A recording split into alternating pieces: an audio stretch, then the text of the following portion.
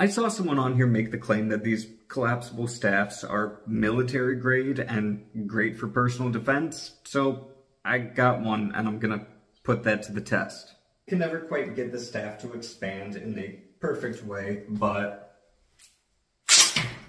it's definitely more rigid on this end than this end. With this end, it is possible to pick up a 10-pound weight, but with the other end, that's not really gonna happen. All right, now I'm just gonna wail on this 40-pound wooden stump with it.